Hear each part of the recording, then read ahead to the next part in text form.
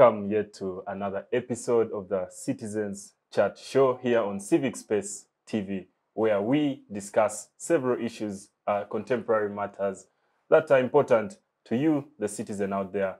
Today, we have several developments.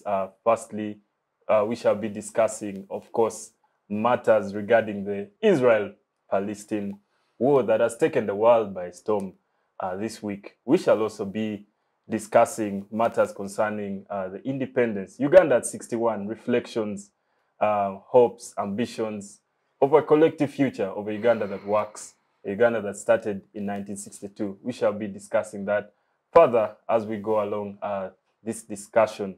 For today, to start with, I would like to introduce the panelists for today, starting with Mr. Ochieno Joseph, who is a UPC ideologue, but also a media personality. You're most welcome.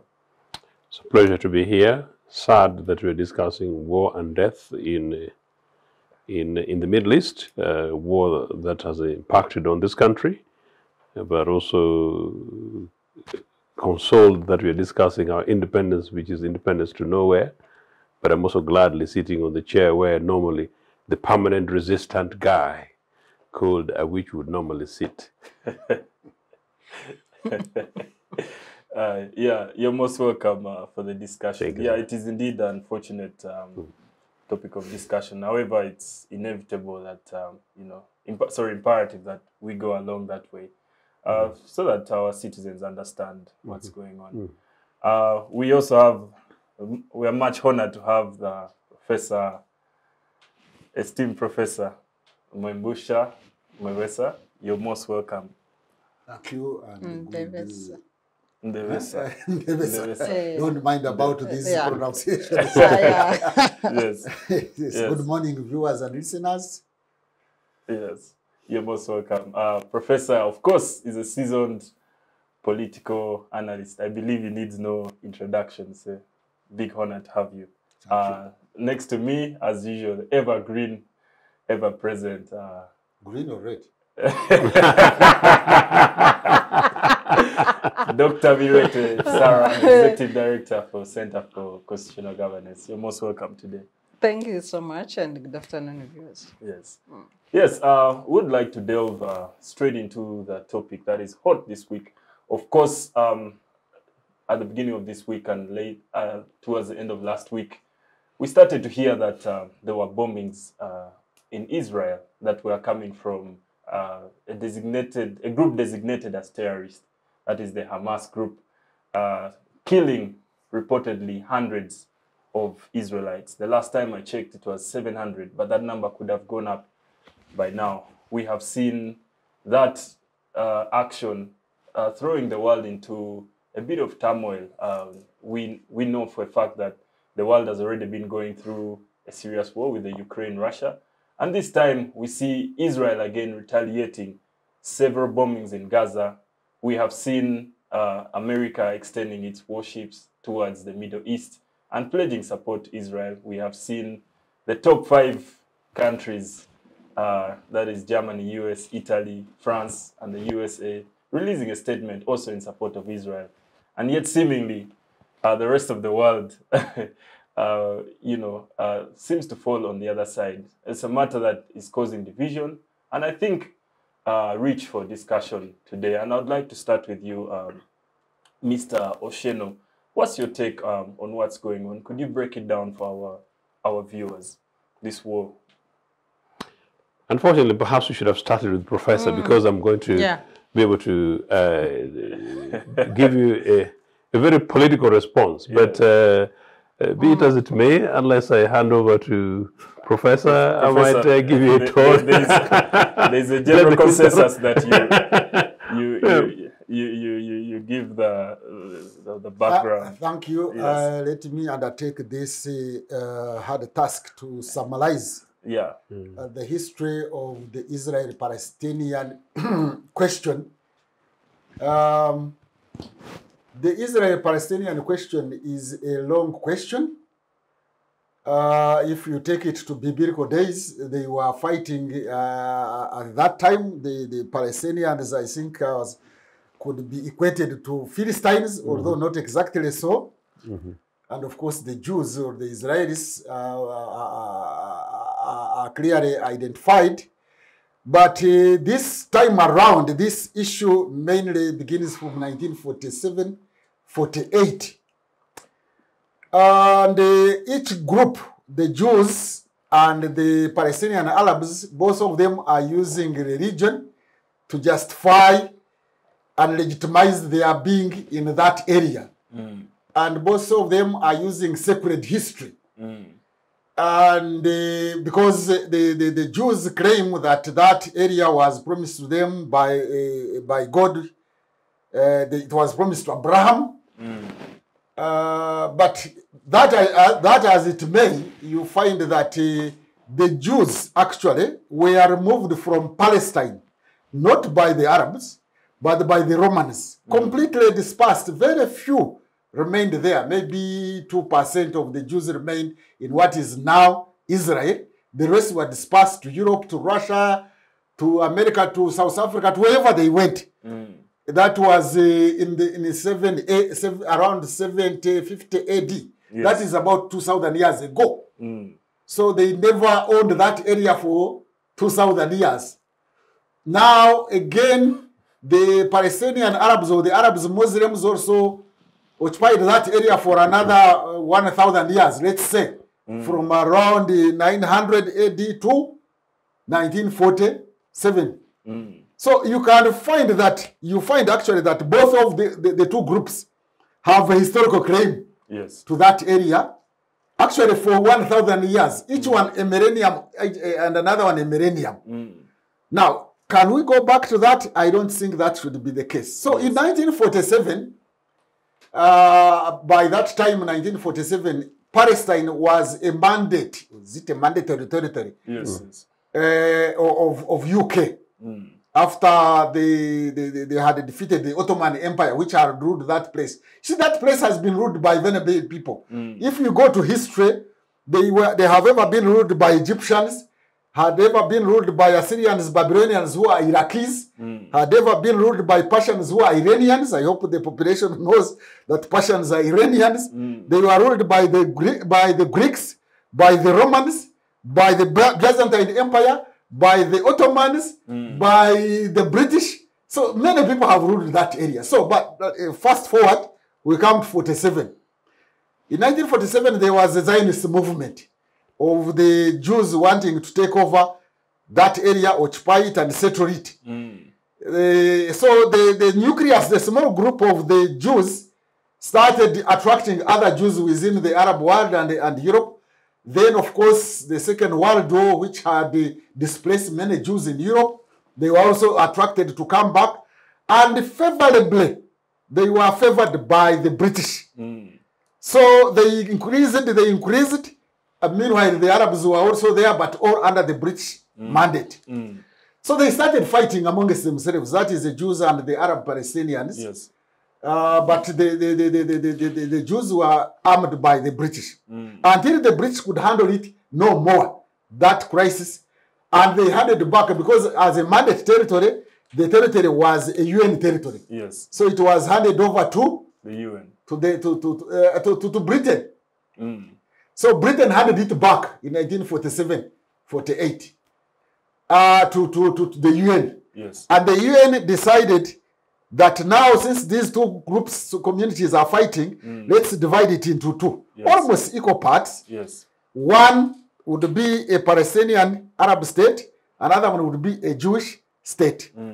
But the Palestinians did not accept that arrangement because literally the Palestinians who were the majority there were moved from Israel, the Israeli portion. And others actually went into exile, others became refugees, others were headed into one part of Palestine. Yes. So that is how the history started. So since that time, they continued fighting. There was a war in 1967. Yes. And for some reason, this war, which was between the Palestinians and other Arab states like Egypt, Jordan, Syria, and whatever, the Israelis defeated them. And whichever area they conquered, they occupied it, and they have continued to occupy it, and adding these Palestinians into 3 enclaves. There is one strip, that is a Gaza Strip that we are talking about, which borders the Mediterranean as well as Egypt, Sinai. Then there is another enclave called the West Bank, I think the largest. Yes. And then there is the Golan Heights. All now occupied by Palestinians, but without a state. And there are Jewish settlements in that area. And they have been fighting over that. They have fought 2006, 2000 and whatever. They have continued to fight to the control of that area. And international community had decided to form what they call a 2-state solution. I think that is the Oslo agreement. Yes. But the Jews, the Israelis refused. So the Israelis want to continue occupying the whole area. But let me mention this to the audience also. There is also a fight over Jerusalem. Jerusalem was also divided into 2, East Jerusalem and West Jerusalem. Yes. But one part, East Jerusalem, is supposed to be under Palestinian Authority, PLO. But the Jews have insisted that the whole of Jerusalem should be theirs. So there is that whole issue of fighting using sacred history. But in my opinion, in summary, I would say that the solution to the Palestinian-Israel question should not be based on theology or sacred history or sacred claims. It should be, because that cannot be justified in international law. You are a lawyer, you know. International law cannot accept that. You cannot juxtapose sacred claims and history over international law. Yes. So the issue should be justice now. There shouldn't be any racial injustice or ethnic injustice or religious injustice. There should be justice.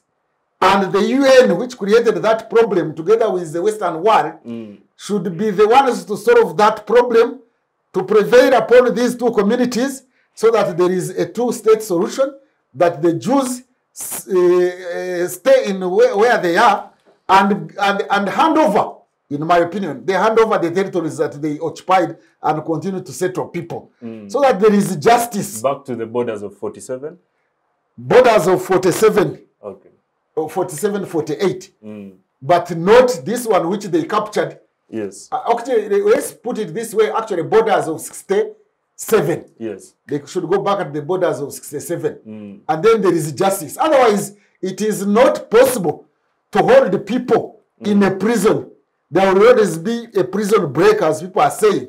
However much the Jews will control, want to settle and continue controlling the Arab Palestinians, it is not feasible. We need justice. Yeah. That's a summary. Otherwise, it is a long story. Yes. Professor. Hey, apparently, let me mention one thing. In 1948, by a small accident of history, we Ugandans would not be in Uganda. In fact, there was a proposal by the British to the UN, since Uganda was under British rule, yes, that the Jews throughout Europe who don't have a homeland should be settled in Uganda. It was a proposal put to them. Yes. And I think it was northern Uganda, right? No, I think they were going to northern Uganda, but I think gradually the whole of Uganda, they wanted to push us to Tanzania, others to push us to Kenya since they were under British rule, and create a homeland of the Jews.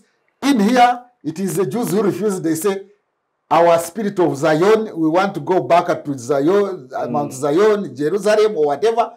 But otherwise, they are going to come back here, and maybe today, we Ugandans would be fighting these Jews. That's as if people need to know that history. That's an interesting But by an accident of history, Uganda was going to be the Jewish territory. Wow, that's interesting.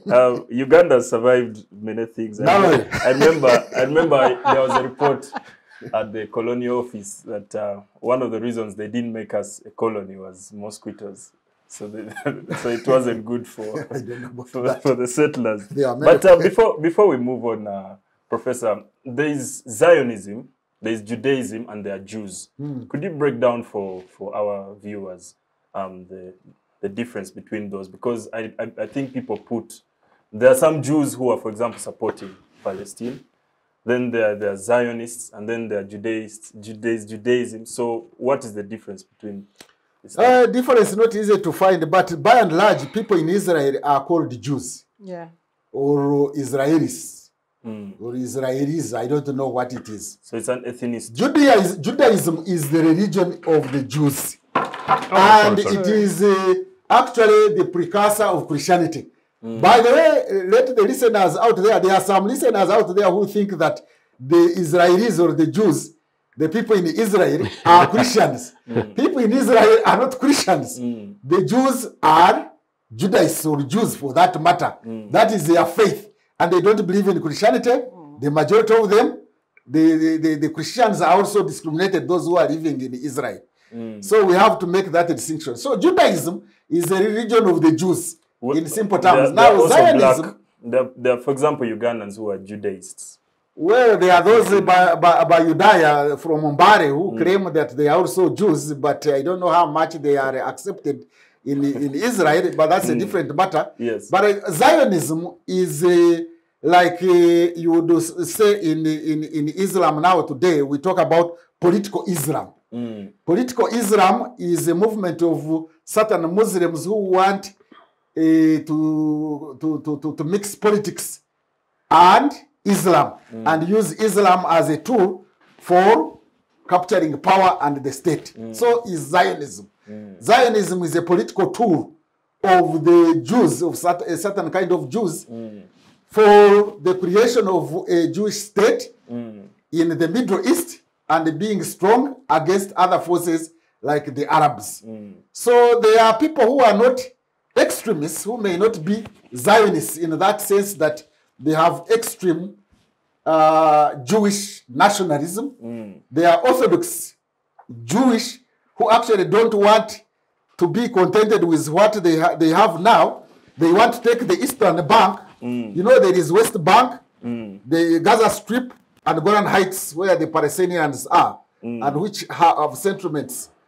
But there are Orthodox Jews who would want to take over Jordan, the Eastern Bank. Yes. They would want to take over Syria. They want to take over even Lebanon, the neighboring states. Those are extreme Jews.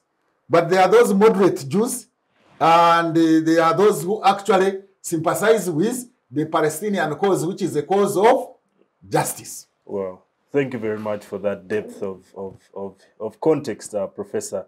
Over to you, Mr. Ochieno. Are we, in this discussion around the Israel-Palestine question, the word apartheid normally comes up more and more again. And of course, we see Gaza.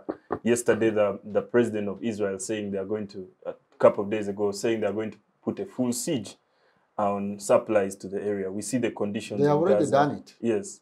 The conditions in Gaza. Does it remind you of apartheid South Africa? You know, it's in a way, it's why Professor had to come in. I have suggested personally, because I'm involved in global campaigns, including very strong and with a very strong view on these matters. Maybe that's why I didn't want to go in that way. That yes, what the Israeli state has done to the Palestinians is in many cases and in many ways tantamount to apartheid. I'm delighted to say that that position is held by many Jews, including former shadow foreign secretary of the Labour Party in Britain, who's now a Lord Koopman, Yes. who's a grandson of a Jewish person who will tell you historically how some of his parents and grandparents survived the Nazi Germany in Israel and many other places. But he says he completely disassociates himself with whatever the extreme right wing in Israel would be doing and have done and would continue to do. And indeed, yes, Zionism is an ideology that takes the view that the entirety of that land is homeland for Jews who must regather from wherever they were in the world and reclaim that land and dispose of everybody else. Unfortunately, that is a view that seems to be held by many friends, some of them very dubious friends, including some people in Africa, who have actually no clue about the underlying issues of the struggles in the Middle East, part of which has been suggested by a good professor here.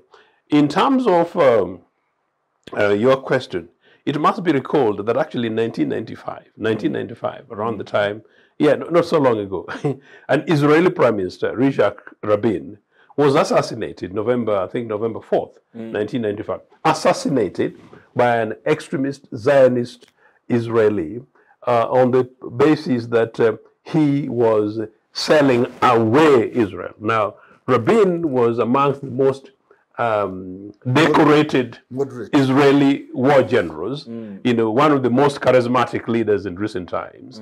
And in Israel, power and leadership and militarism is a thing that comes together. This guy rises to the rank, takes over the Labour Party leadership, becomes a prime minister, and rides his campaigns, very, by and large, actually, to their credit, very democratic, Israel as a state. Yes. If you take away the question of Palestine, their foreign policy position, and indeed regional policy as Palestine, is a very democratic space, radically goes and campaigns and wins election on the two-state solution as a proposal, seeking that, in the event that he became prime minister and did was prime minister, seeking to waken up radical Jews in Israel to the reality of the imperativeness of Jews living side by side with Arabs, and in this case Palestinians, one. And then number two, seeking to push as far back as possible, back to the UN resolution 242.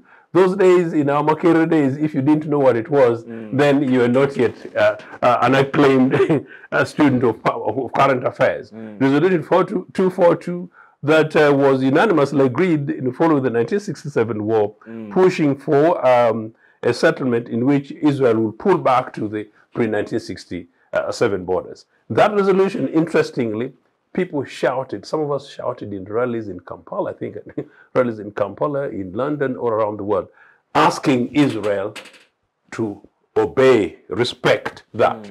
So when you talk about global diplomacy and hypocrisy, ask the Americans when it's convenient. Ask fellows, particularly the right-wing lot in Anglo-America when it's convenient, and ask Museveni and some of his friends when it comes to hypocrisy and international law, good enough for you and Sarah are lawyers. So those are the things, actually, as a matter of interest, if we basically literally stuck to those, maybe it might be actually easier, because sometimes we were talking about Ukraine, we were talking about particularly Ukraine and the hypocrisy I think Sarah was talking about. What do you do? How can you come out and condemn alleged occupation of Ukraine? And here, there is a unanimous UN resolution, which is 50 years old, and the countries that don't respect it are Israel, Britain, and their usual friends, 3, 4, 5 of them. That is the problem there. So, indeed, as you said, linked to your question, an Israeli prime minister comes and talks about a blockade, and a total blockade. An Israeli defense minister comes and talks about how Arabs, or Palestinians in this case, are not human beings. And I know, thankfully, I'm very much delighted that my name is Joseph. And I believe fundamentally given to me Joseph of the Bible. And permanently, I think about many of these things and say, look, fellow citizens, particularly the young guys who sometimes are pushed by dogma. The civic space, pushed by dogma. Just ask yourselves, if Jesus came here and sat with us here today, if Jesus landed in Tel Aviv today, what would Jesus say? Just think about, particularly you Africans who follow some of these some of these things dogmatically. What would Jesus say? I am totally a Jesus man. He's my man. Just as what is my political man. But no, I know Jesus would not side with the Netanyahu regime in Tel Aviv. But of course, yes, Jesus would equally condemn anybody who picks up funny, dubious things and throws a bomb, whether it's in the Luwero, in Kampala, and indeed what the Hamas guys do. But what is the context? These guys are basically fighting a battle for claiming their own space, as I said, which was occupied. And continuously over the years, if you see what the Israeli state has done, particularly in the last 20 years, where the army wakes up in the comes in the morning and then goes to a particular community, erases off a particular village, literally pushing people, ordinary people who live there for generations, like Professor is talking about, you know, and then the next day they're giving those land, this is the Zionist thing, to a returnee Israeli family from say America, South Africa, or wherever it is. It's completely unacceptable. Yeah. I happen to be one of those people who completely believes that in a future UPC government in which I've got capacity and power, you know, I would create an enabling environment in which there is settlement for Africans who are taken as slaves to the Caribbeans, to settle them somewhere within Uganda, and indeed to have a conversation. And this is a serious point,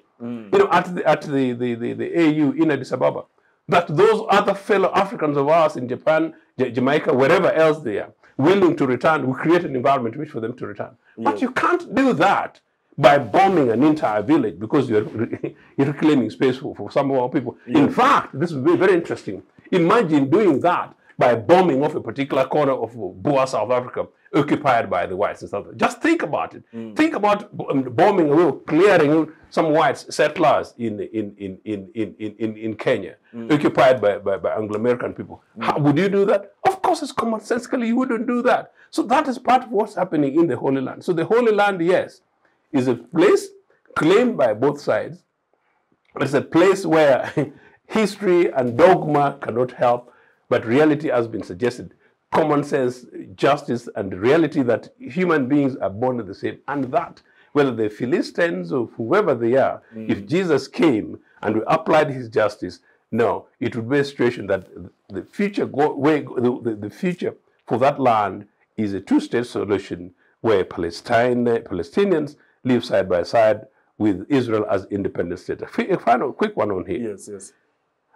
I grew and saw the extremes of either side. The time when Yasser Arafat of PLO was the acceptable one, and then the Hamases and others were the terrorists and the unacceptable guys. But I also saw Yasser Arafat blackmailed and betrayed. Some people even argue that perhaps his death might have been compromised. So I saw a time when is it Egypt? Would Egypt would Egyptian authorities sit with Israeli diplomats or authorities? Time when you could not think about PLO has lost relevance. In a way, yes, but I think that's part of the conversation. I'm just saying principally where PLO was the liberal, the much more moderate, accepted organization at the time when the whole of Arab world were possibly radically opposed. But the Arab countries, whether pick Jordan, Syria, there was this other thing that, do you accept that Israel has got a right to exist? What the Israeli extremists have always argued is that these Arabs are a threat to their existence. That these Arabs are saying that, well, we can't live with them. That's why every other time you hear this thing about Israeli security, our security, our security.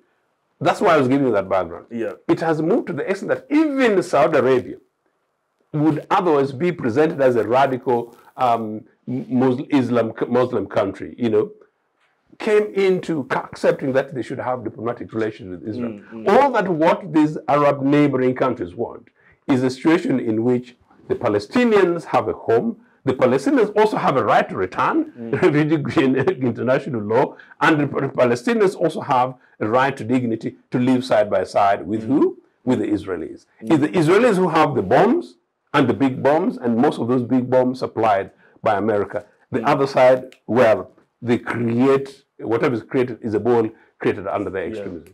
Thank you very much, Mr. Ochieno. And hopefully, when you spoke of space to resettle African Americans, reminded me of the words of the minister, Louis Farrakhan, from the US. One time he asked that African Americans in prison, because there are apparently over 6 million, 1 in 4 black males, be returned to Africa. And this white presenter was shaken. Then he said, why is this idea so weird to you?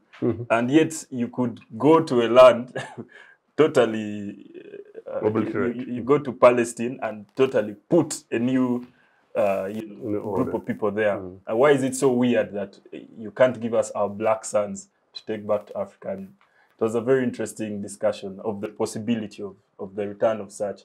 But no, race and identity and power is a terrible thing, and global hypocrisy is at the heart of these things. And as I said, the day when America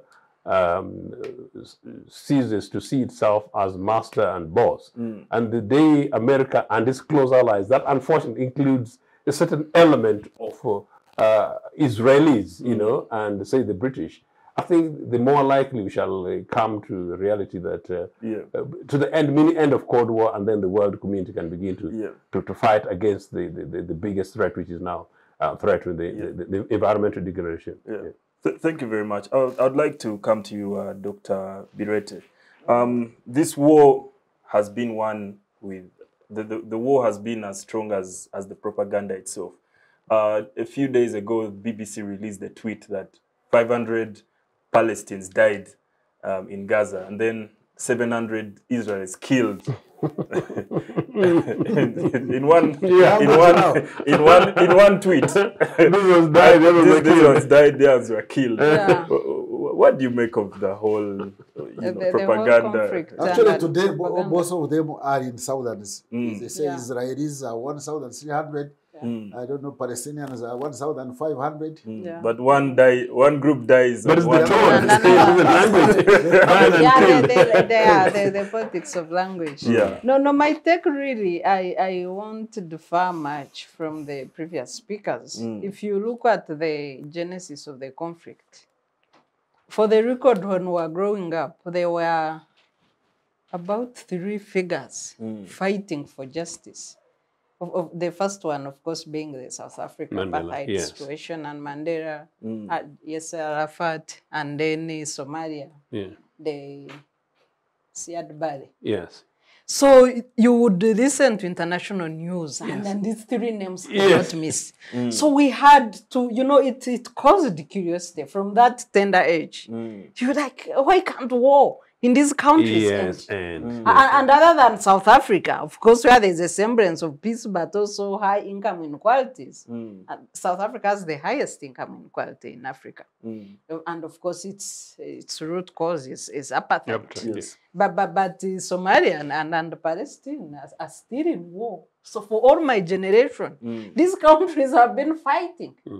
So it's very unfortunate. So starting from the UN, the first UN resolution of 1947, that's the first time when UK was handing over the mandate to the UN of Palestine. And UN passed a resolution 181 on the 2-state solution, creating the Arab state and the Jewish state out of Palestine. It was never respected. That map exists. When you look at the territorial division by resolution 181, most of the land that was gazetted as Arab state or Palestine has been eaten up by Israel or Jewish state, showing the extent of the occupation that has lasted 56 years. From then, there has been several attempts to resolve the conflict, including the Oslo Agreement, the 1978 Camp David Agreement, which is similar, still on the 2-state solution, with the 5 steps on final settlement of the situation. The Camp David decision was bypassed by the Judea Agreement, which excluded Palestine. And, you know, then the hypocrisy, the aggressiveness, the double standards, especially of the bigger, the superpowers on the Palestine situation. I find it really something that the world should not settle for. We cannot treat people different. I'm a human rights defender. All humans are the same. Precisely. So when you start condemning, yes, all deaths are unfortunate. But when you have global leaders saying they are condemning the killing of Israelis and then they are silent on Palestine as if Palestine are animals. And unfortunately, the Minister of Defense of Israel has officially called Palestine human animals. I think this should be triable. It's a war crime. That's correct. It should be triable in the International Criminal Court. How do you call a fellow human being a human animal? What gives you the audacity to say such things? So when you look at for me, the human rights violations, excessive human rights violations, children, women have always been the biggest victims of the bombings. Yes, Arafat lived all his life in a bunker. Bombed all the time, and then you would hear news, yes, Arafat is being bombed, and as a child, you know, you think of these people. Like, how inhuman can you be? And Western cartoons would make fun of him. Of course. The following day. Of course, because the media propaganda is tilted against the Palestinian people. So, what is the end game? What is the end game? Do leaders ever reflect to ask and say, how will this conflict end? Could it be because of the lobby culture of the US? We all know the Jews have strong lobby communities, including the American Jewish Association, but also they are powerful business. Yes, the Jewish are lobbying, and unfortunate for Africa, then we have the misunderstanding. That's a fact, of Israel with the biblical Israel. Yeah, when you go to the Bible, Genesis 49:28. And I'm going to cite this. Because Jacob was faithful, the Lord gave him a special name of Israel, which means one who prevails with God, or let God prevail. Biblical Dictionary, Israel, 508. Jacob had, so that's the meaning of Israel. But we misunderstand this biblical Israel with the world Israel nation that is at the heart of apartheid and human rights violations in Gaza. It's not the same. I know that the Holy Lands, by coincidence, are in the same region, but Israel does not mean... That's Holy Land for who? Let me interject a little bit. Yes. Those justifications, those sacred history justifications. First of all, the Jews believe are a chosen race, are a chosen people. But so are the Muslims. The Muslims also are a chosen. We, the Christians, we also say we are the chosen. Actually, we say we are the new Israel. Now, if we are going to continue justifying injustices around chosen, who is chosen? Even South Africans, these Boers in South Africa, the Afrikaners, they also claimed they were chosen, even if by the way, they were communists. But they said they were also chosen. In fact, they used the Bible to justify themselves. Just like the guys who did slavery used the Bible to justify them. But carry on. So this business of the chosen race, if we follow it up, then the world will be split and will be on fire. The Christians claim they are the new Israel. The other old Israel is out. They are chosen. The Jews are chosen. We also have the Bachues in Uganda. I like that. So this whole issue of legitimizing power, legitimizing occupation, legitimizing discrimination, being chosen, the chosen race, the chosen Jews, the chosen Christians, the chosen Muslims. Now we have brought in a new spin, the chosen Bachues. And you must make noise. So just conclude on that biblical distortion. Today's 2022 report, the Israel 2022 International Religious Freedom Report, shows that 73.8% of Israel population are Jewish, 18% are Muslim, 1.9% are Christians. Could you repeat that, please? Yes. Let me repeat the citation. Those are the citizens of Israel. Yes, today. Israel 2022 International Religious Freedom Report. According to the country's Central Bureau of Statistics, classification system data, approximately 73.8% of Israelis are Jewish. 18% are Muslim. 1.9% are Christian. 1.6% You're reading this for the Uganda, the African... The Africans who think that they are in Christian solidarity with Israel apartheid. They are not Christians. They are not Christians. Yes. So people need to distance the Bible from the Israel of Netanyahu and colleagues. They are not the same. They are not the same. So having said that, all this injustice can only end when the global hypocrisy of looking at Palestinians as less human ends. It starts with Washington. It starts with the Europe. They should end the dehumanization of Arabs. Yes, yes. I think that's the only way I can find it. Yeah, thank you very much. Professor, I think many people forget that for a long time, the apartheid regime was actually legitimate. And it was also, I believe, backed by the Western world for some time, before, of course, the end of the Cold War. I think you are a lawyer here. I am going to challenge a lawyer. Apartheid was not legitimate. It was lawful. Okay. But it was illegitimate. Yeah. Okay. The two are different. Whatever is illegal is not necessarily. Yeah, you can have something illegitimate, but which is by law. Okay. Okay. So now you can legalize injustice. So apartheid was legalizing injustice. By the way, to go back to what I had hinted on a little bit, the Boers in South Africa, or the so-called Afrikaners, the Dutch South Africans, when they were also legitimizing their occupation of South Africa and the displacing the Africans and the settling there, they also used the Bible. They said they were a chosen race and that they were being persecuted by the British in the Cape.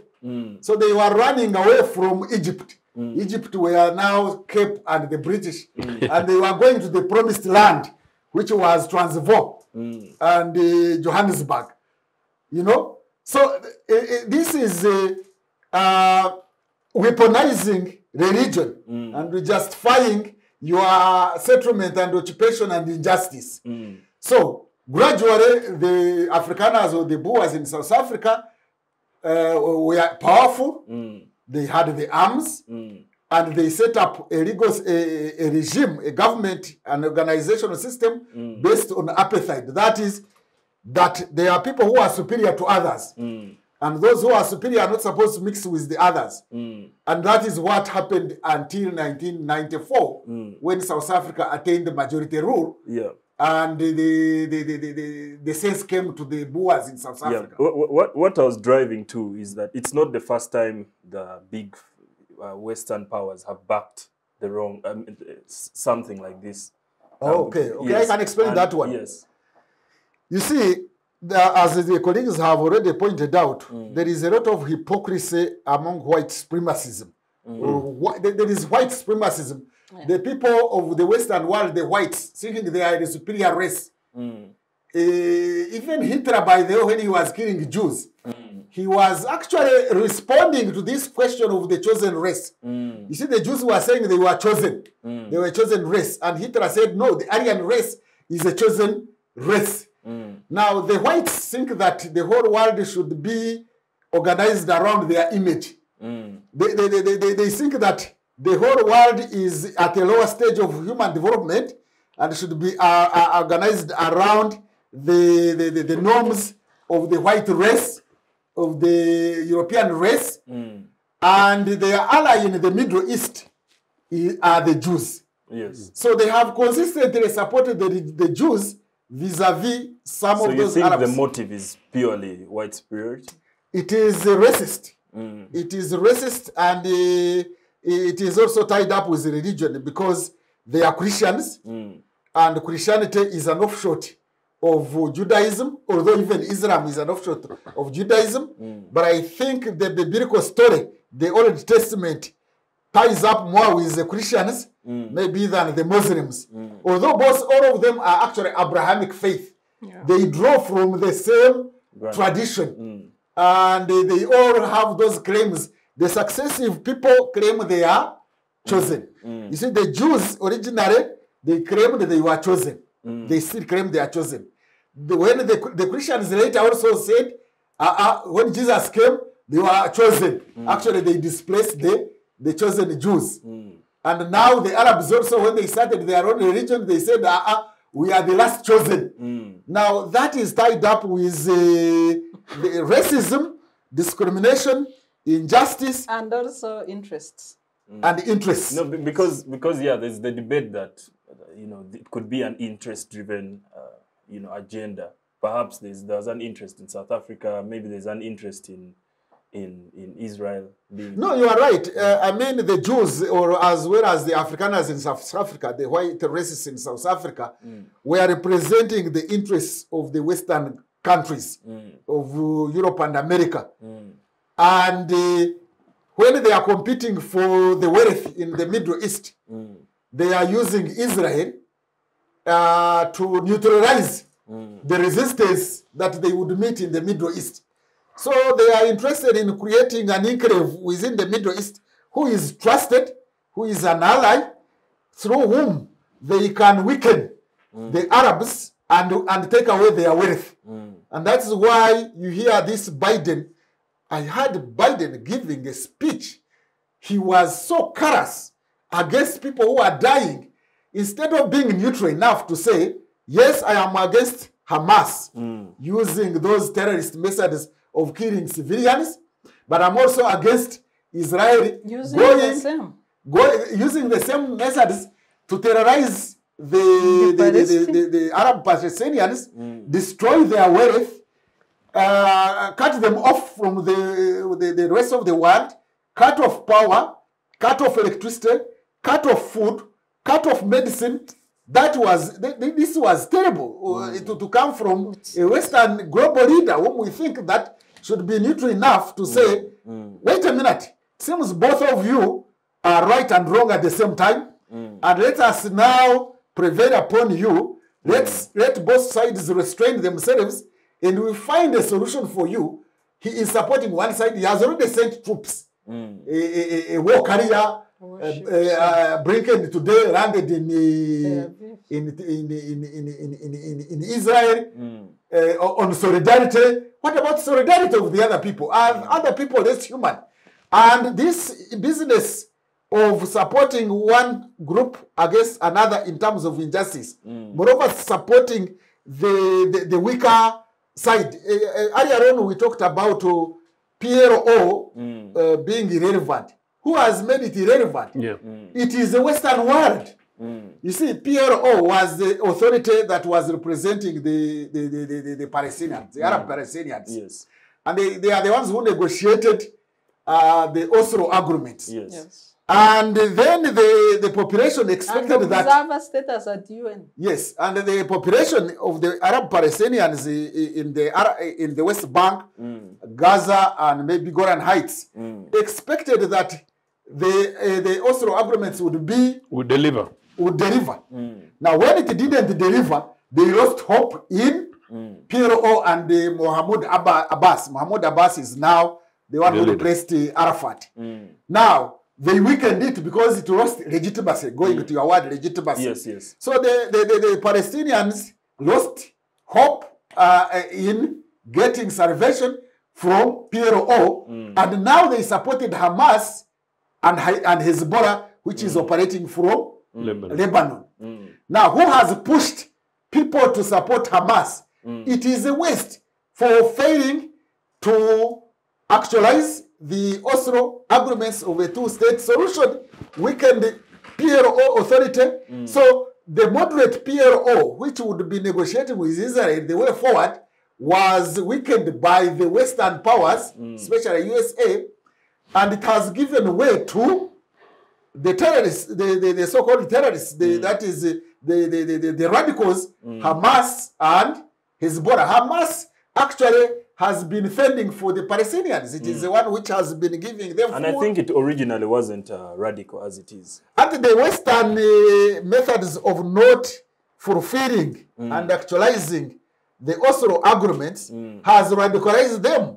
I mean, they have reached a point of no return. When you reach a point of no return, you agree for a two-state solution, and instead of actualizing it, you dilly-dally around, then you continue to be occupied, dominated, more settlements, Jerusalem is taken over, they are fighting over the Al-Aqsa Mosque, they go and discredit it, and you just keep quiet.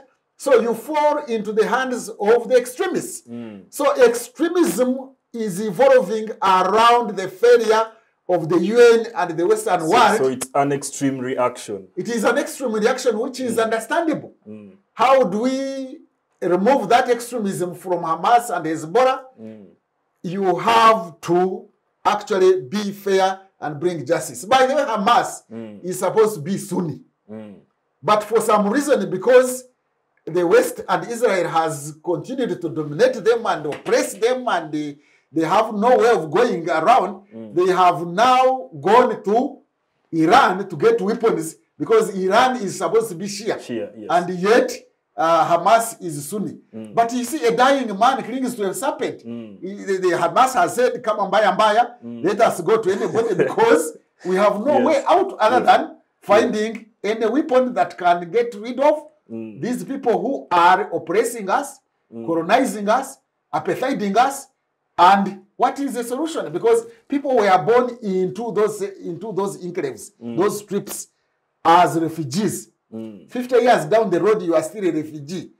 What do you do? In my language, they say, when are we not dying anyway? We are already dying. You can see how people go, how they went to Israel and committed suicide. You see, for a human being to decide to commit suicide is not an easy decision. It is not that it is inborn. It is because there is an injustice upon that person or that community, and they have no way forward. So they just go and commit suicide, as they also kill civilians, which is very unfortunate. Yes. Thank you very much. There's a saying that a cornered man fights with the might of all his ancestors. They have too. I would like to ask you, Mr. Ochieno, on the issue of the solutions. Of course, the two-state solution has taken a lot of support globally, and has been crystallized in several accords, like the Oslo, which we talked about. There's also the one-state solution, which of course has the reality that the Palestinians are still more populous than the Israelis or the Jews. Do you think then that we are seeing the politics of strategy? What do you mean they are more populous? The population of the Palestinians is bigger than that of the Jews. So look. My question being, do you think we are seeing the politics of strategic ambiguity? No. I think the two-state solution is the answer. Is the imperative. Ironically, it might appear that what Hamas did in the last week by launching the fiercest and possibly the most courageous attack on Israel, and possibly causing the biggest, possibly historical casualties on Israeli state since their formation, may just about be the case that when and whenever this settles, and we don't know how far it's going to go, considering the fact that Israel is governed by an extremely excessively right-wing prime minister, we don't know what kind of response they're going to be. I don't think that country or the sub-region is going to be the same again. We may just have to go back to a negotiated settlement at some stage. But really, before that, you're asking Professor and Sarah Machale. Yes. The issues are clear. There is geopolitics, which is being played by Anglo-America. There is the race and racism being played by Anglo-America and global Anglo-Saxon, if you like, racial dominance. And then there is the powerful Jewish lobby, which is the most powerful lobby on earth. And the Jewish lobby drives this. The Jewish lobby almost certainly, in many cases, been suggested, elects and appoints an American president. to the extent that this very same guy, Netanyahu, can you imagine, for an American president, you know, and to get any prime minister, any leader of any country to go to America and rebuke a sitting American president, it can only be done by an Israel prime minister, and unusually.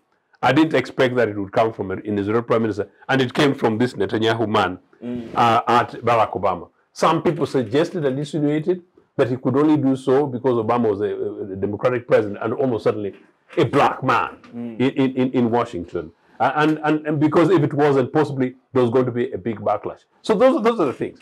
Now, the broader geopolitical element is this, that Israel, I think as Professor suggested, is merely a satellite state for the West, meaning that, remember, Israel is was it the fourth most powerful army on earth, with all American equipment tested in Israel. So basically at Israel, you check Saudi Arabia, you check the entirety of the Middle East, minus now the threatening power of China.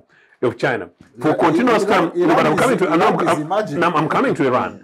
In fact, continuously when Iran and Iraq was being bashed, the assessment was whether or not they could come to at par with Israel. And whenever Iran shot up, it was whether or not Iran could be at par, or any country, or which country within the Middle East could neutralize or compete with Israel. So that is the whole thing. But why Israel? Israel primarily for the reasons that I've given. So that is the global element. But finally, Sarah talks about this very interesting statistics of 1.8% of 1.9% of Christians in Israel. Lest other Africans forget, Idi Amin was actually a creation of Anglo-America using Israel. So the Israelis told Amin that what was going to arrest him over Congo and the killing of Brigadier Okoya, you know, and the Congo gold things, and so we can help you to make sure that it doesn't happen. Israel did that not for itself. Israel did that in part for itself, but in part for Anglo-America, because of what he was fighting American interests in Congo. So you need to neutralize this guy. So lest we forget, whatever happened out of Idi Amin, fellow Christian Ugandans should observe and know, including the eventual killing of their Archbishop by Idi Amin, you can actually trace it back to Israel.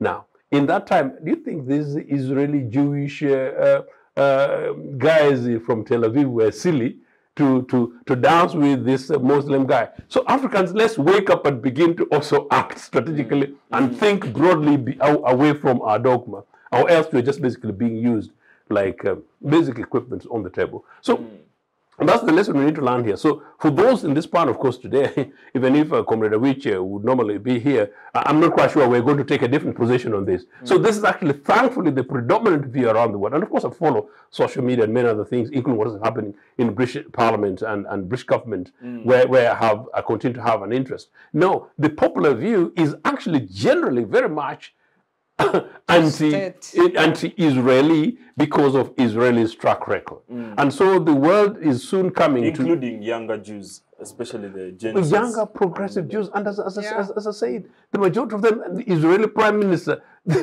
was assassinated. The assassinated prime minister. So which average Ugandan Christian, as a matter of interest, which average Ugandan Christian wants to convince this panel that for them they are much more lovers of Israel and Judaism than Yitzhak Rabin, the assassinated prime minister? So who? You know, so which average Ugandan Christian can tell me that they're actually much more convictionist than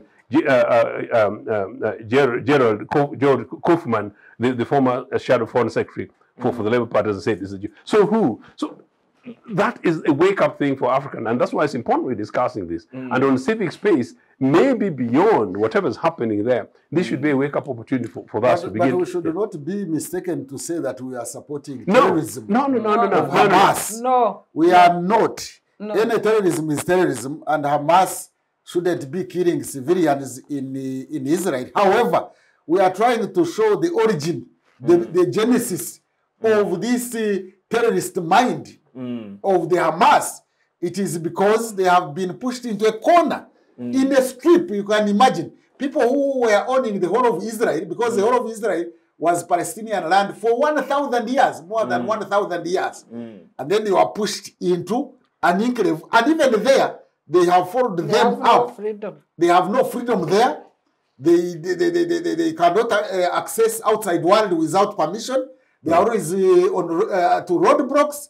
Others are in refugee camps. So any human being can be a terrorist, by the way, when he's pushed into a corner, because this is a matter of life and death. But we are not supporting terrorism or just unleashing terror onto a population. But we are saying both groups are using religion and other ideologies to justify violent extremism, violent terror. But however, what is the origin? What is the cause? What is the genesis of this? We are saying if there is justice, then we can easily condemn whoever starts terrorism. But let there be justice according to international law and international norms and international standards, not just all of them, both of them, resorting to sacred history. If we go to sacred history, we shall go to Batwezi and everything. We'll never be solved because both of them can justify their being there. Canaanites and Philistines have been in that area. The Jews, the Israelis have been in that area for millennia. Let's move away from using sacred history to justify any violent terror. Yeah, I know we need to go to a break, so let me just conclude what you're saying, Machale, that when one of the reasons of this extremism, and which is just to underscore that, because I was going to actually make sure that I put that disclaimer, was that when Yasser Arafat and PLO were actually pushing for a negotiated settlement, you go for a negotiated settlement, you know, you give, and the other side gives nothing. You give, and the other side gives nothing. So the more PLO got humiliated, roundtable and globally, the more their citizens and their followers watched, and then they said that, well, we have nothing on the table for us, and then they sought to rally around the much more radical view. You could actually pick on this, let me use the FDC thing, I know we don't have much time, where some people say, let's go to the street or let's go to a negotiated settlement, or let's go to the bush and let's take a negotiated settlement. So if negotiation is not giving you anything, if your leaders continue to get humiliated, you get a radicalized population, and that is how it happened. And finally, Hamas eventually got elected in Gaza. You know, as a Hamas government, the political party elected gets the majority vote, and you know what? Israel made it impossible for them to govern democratically, meaning that these guys were pushing aside arms and coming through the democratic process that we in UPC know. Yeah, thank you very much. I would like to take Dr. Bireete's before the break. We have a bike at about time brought forward, so I cannot I cannot miss her. But Doctor, do you think we are headed for a world war? There's an arms race. The world is getting multipolar. We have Ukraine. We have China, Taiwan brewing. Do you think these are the fertile conditions that were there in 1914 or 1939? If I come to that, as a student of international humanitarian law, I want to underscore my disappointment with the UN in executing its mandate. The UN was established to resolve conflicts, such as that of Israeli-Palestine. After the end of World War III, the world thought we would not have such prolonged conflicts between states, especially where the members are members of the UN. Yes. Both Israel and the other its supporters are members of the UN, including UN Security Council, especially you know the UK, US, and France and other countries. Russia with veto powers are the permanent members of UN Security Council, and China.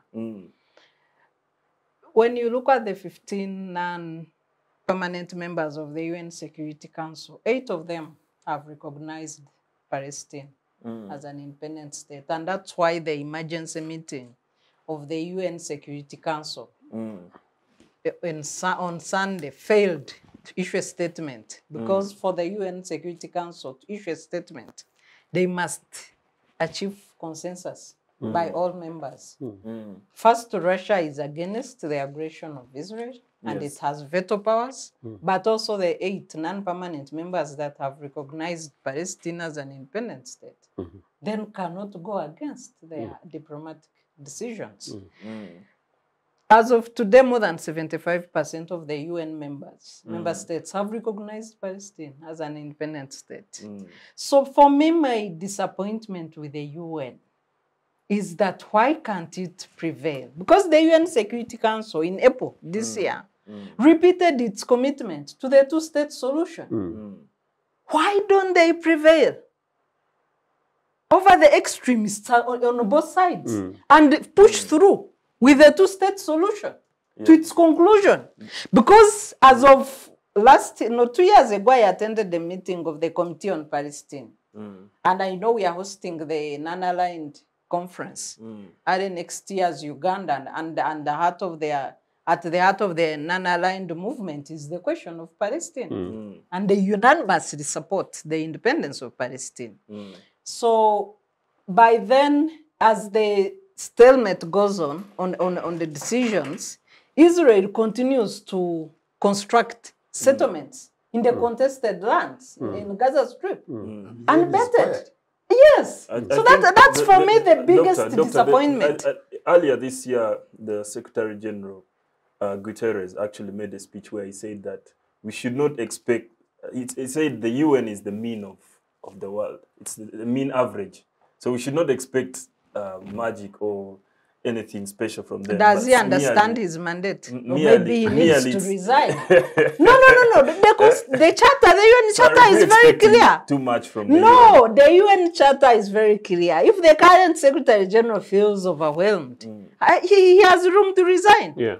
Actually, I should have expected the Secretary General of UN to be in the Middle East today. Yes, he should have listed. He should have the Secretary of State for years first to be in that territory before the UN Secretary General. Yes. He should be the one there. If he feels overwhelmed, he should resign. The charter is very clear. Or if he's biased. Yeah. The UN Secretary General is failing us. So this is the failure of UN, and we must condemn it. UN has a role to play in maintaining global peace. And this peace is not being maintained. Thank you. Thank you very much, Doctor. As we go into a break, I reflect on the story of a lady called Joanne Stanley, a British officer within the research around nuclear weapons.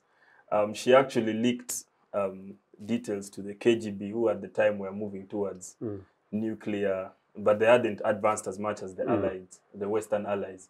So she believes that her leaking, which enabled Russia to finally discover nuclear, is what has caused world peace, because including the 1963 question, the Cuban Missile Crisis, the fact that there are missiles pointing at each other is what causes world peace, and not the UN. And the balance of terror. Yes, the balance of terror. As a deterrent. So perhaps that is, you didn't answer the question, but perhaps that's what's holding. No, there will be no world war. Yes. There will be no world war. Answer your the balance question. of terror. Precisely. Yeah, there will be no world war. But we condemn bias, we condemn double standards, we condemn hypocrisy, we condemn the inaction of the UN and its institutions. But there can be an accident of history with these nationalist leaders we are having, the likes of Putin and Trump. He can release the weapon and the other side releases. Wow. Thank you very much. Interesting discussion there. We shall proceed with these matters in the second segment. Stick with us here. It's the Citizens Chat Show here on Civic Space TV.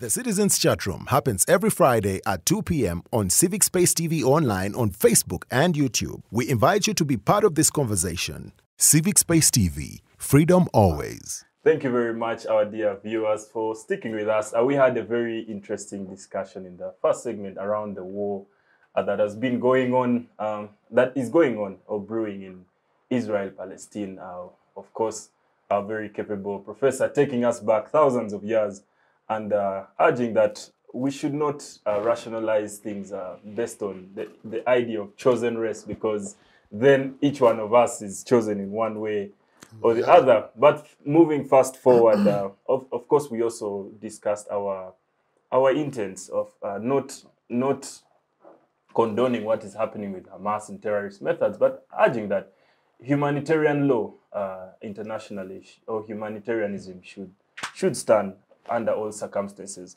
Fast forward, we are moving to discuss, of course, the independence of Uganda. This week in Kitgum, we celebrated 61 years as a nation.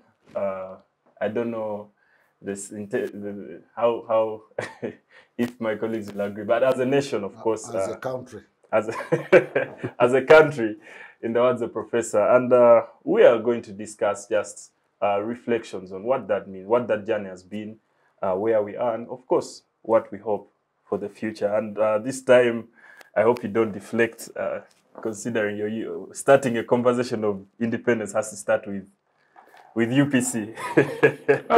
I would still have deflected because we are fairly objective here. This is a mature panel, and of course, we regard Professor as the literary historian. Yes. But by all means,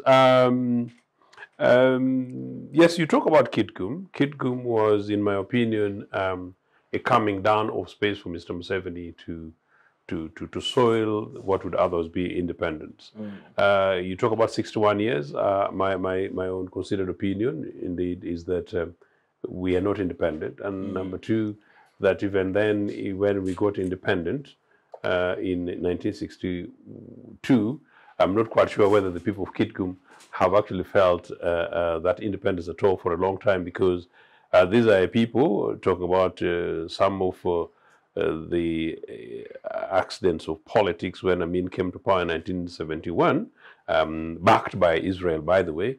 Amin targeted particularly Lango, Acholi communities, and initially, and then followed in the next year by other Luo communities, including my own Jabs and others.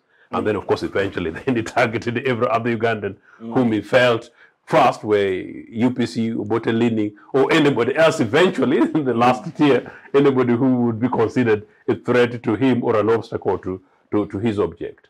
So Acholi particularly suffered hugely gruesomely against Amin in the 70s, and of course, including losing its big Archbishop Janani Luwum, yes, losing its big, as it's claimed would be, Army Commander Brigadier Okoya, and many other top citizens.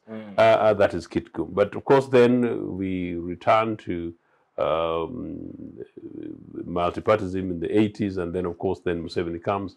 And then in between Museveni's 38 years, 16, 17, 18, nearly 20 of those years, many people in Acholi, lived in concentration camps. So as of this week, for the 61 years, how many years of those have the people of Acholi, in this case, particularly Kitgum, experienced peace? If you drive between Gulu and Kitgum, and I was there not so long ago, you look in between both sides of the road, you see grass-thatched, struggling homesteads under particularly surviving mango trees. And only rarely would you see a homestead where you see life and hope. And so for that, when I look back to then what happened in 1962, which was an important independence moment for all of us, and I think the three of us have had the privilege of sharing this in other networks. The idea of independence then was that Ugandans, just like other Africans had attained and were claiming for, would claim the seats of governance, take over ownership and destiny of our continent, in this case our country, Uganda, and make sure that we have leadership with a mandate, leadership that would respect the rule of law, leadership that would do like what we were trying to say and expect of Israel, would ensure that all citizens are protected under the law, all citizens share in the benefit of the nation states, that they have access to public facilities like health, education, infrastructure, and the possibilities for all children, including those from the more poorer communities, to be specifically targeted, if you like, focused on, to be able to be enabled to reach a level in which our communities, our society of a new African nation will be one which is not only at peace with itself, but one which, the children who see some British children hanging around Entebbe those days, maybe in 1950, will say, now we've also arrived. That, unfortunately, fast forward, to date, I don't know how much of that happened. We had an early part of our independence that saw a massive growth in industry, massive growth in opportunities for education, massive growth in health facilities, massive enabling in terms of economic enabling through a cooperative movement in terms of agricultural sector, targeted investment in girl child education in terms of its schools and others, fast tracking of education and employment, particularly in the civil service, although that time it was not formally gender mainstreamed. For women then in civil service, of course, there are very few. That was interrupted by, there was an attempt of that in about 2.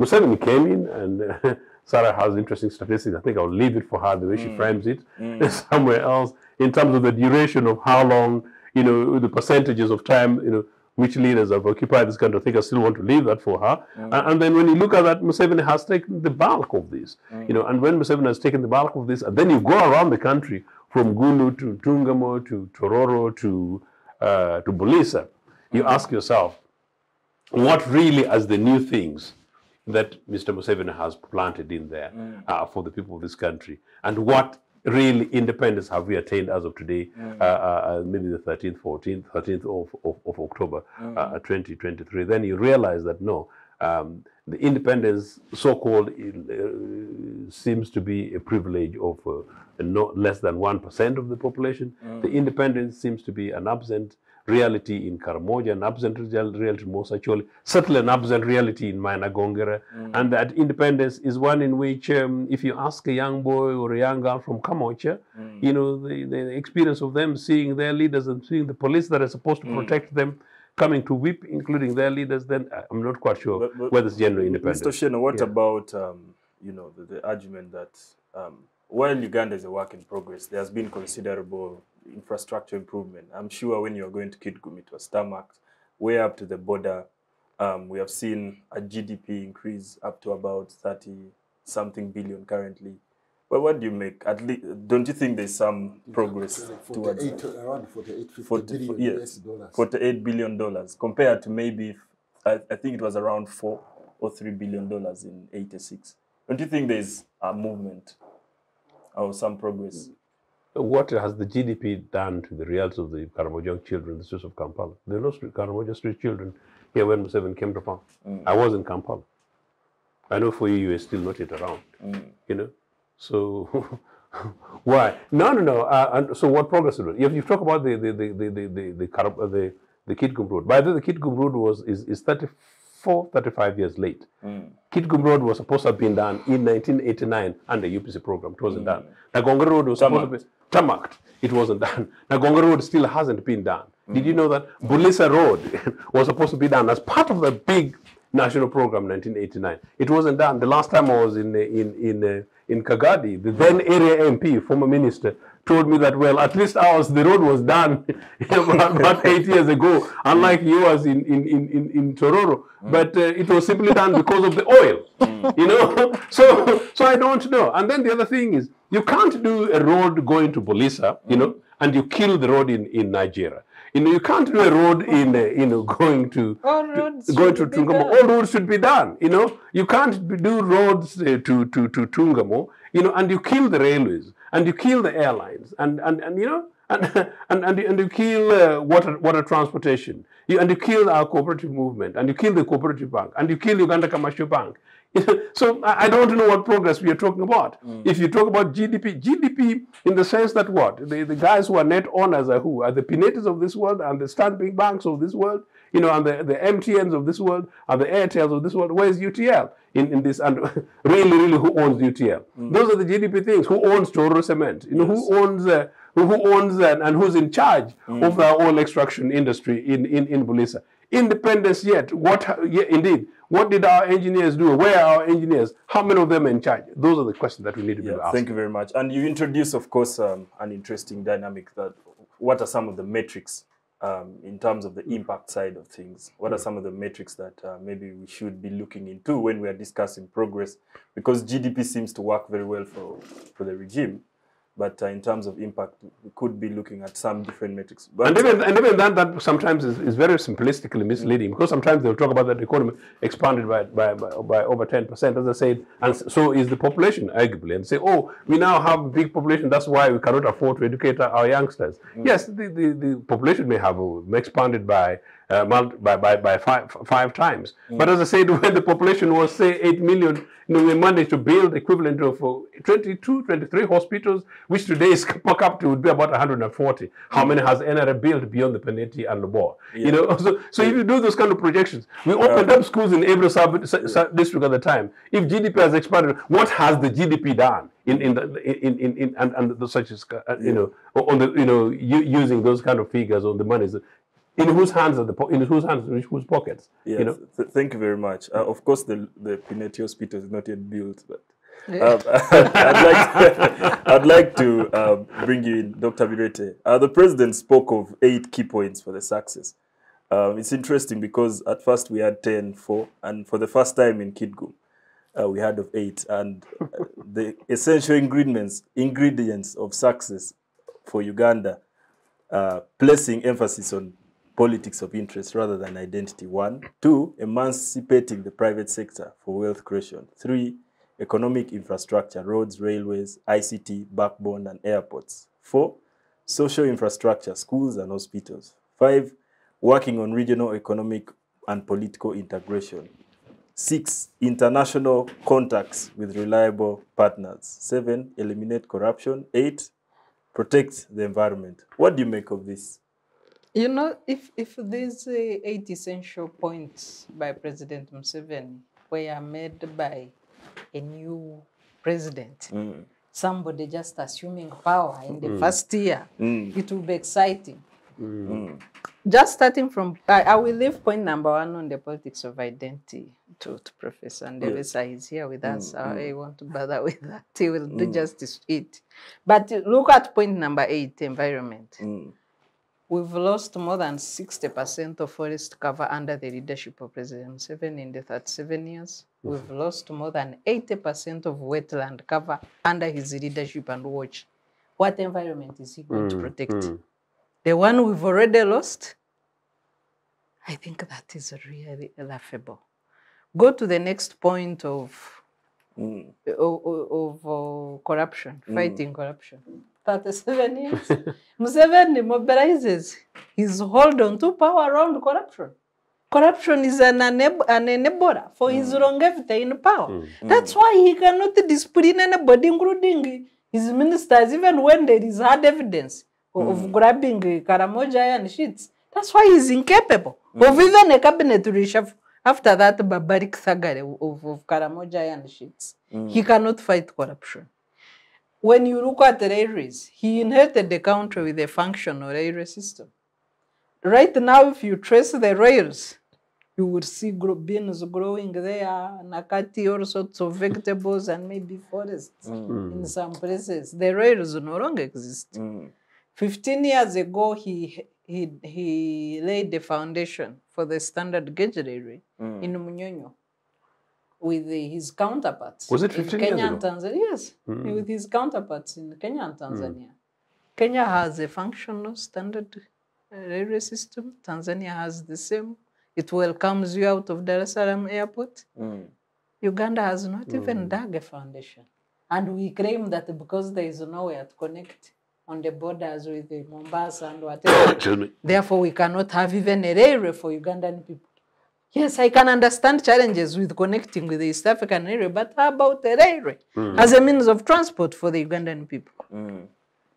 When President Museveni came to power, regional airports, the one nearer to me in Imbarara, they were functional. Nyachara was functional, but now plots have been sold, including part of what used to be the airport. I know people have bought those plots of land for other things. I don't even know whether we can reconstruct Nyachara as a regional airport. And I know that under the AFCON bid, AFCON 27, we need some of these regional airports, but they don't exist. At the time of President Museveni coming to power, we had active internal flights. That's correct, yeah. Yeah, but now where do you land? Where do you land? He has just managed to revive Uganda Airlines. But also he found a functional Uganda Airlines that was then dilapidated under his leadership. So when you look at most of these points, that's why I said that it would have made sense if it was year one of a new president, but not year 37, 39 of an old president that is incapable of performing whatever he's alleging. Yeah. Thank you very much, Doctor. I'd like to come to you, Professor. When I was making the introduction... Yeah, but the politics of identity, I left it for him. Yes. You'd have to speak on that. When I was introducing... You are not saying that's what I practice. No.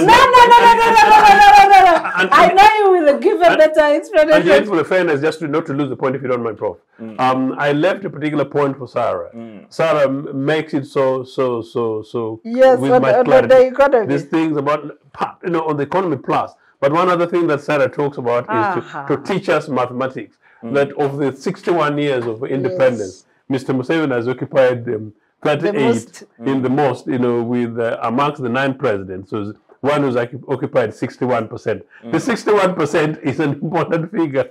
That young Ugandan mathematicians as we celebrate 61 years of independence, President Museveni has occupied 61% of Uganda's independence time. Yes. And the rest of the 8 presidents have occupied... Was it 24 years? Yeah, 24 years. Yes. Yeah. Yes, coming to you, Professor, I'd like to leave it general intentionally so you take us through. But when I was introducing the second segment, you corrected me when I said a nation, and you said it's a country. Why do you think that is still the case?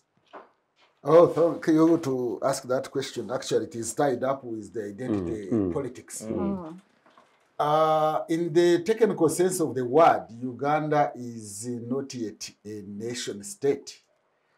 It is a country. And I have always used the computer metaphor that for a nation state to be functional, you need both the hardware and the software, like in the computer illustration. So Uganda is a country, it is a hardware. You have a country that was actually created by the British out of very many conglomerates of different ethnic groups and communities.